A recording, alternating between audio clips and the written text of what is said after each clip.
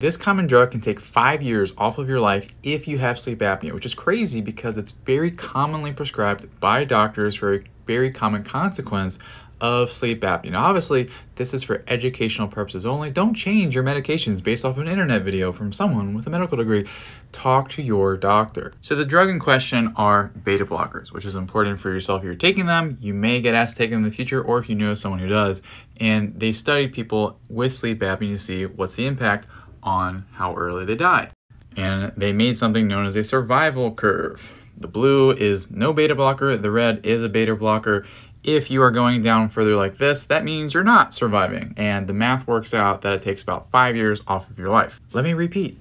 Don't make any changes until you talk to your doctor. And if your doctor thinks breathing is right for you, you could probably go ahead and improve that. You can get a step-by-step breathing protocol made for you and also direct access to me, Q&As, forum support, all that good stuff. Click this red button here or click the shop button down here or the website over my face.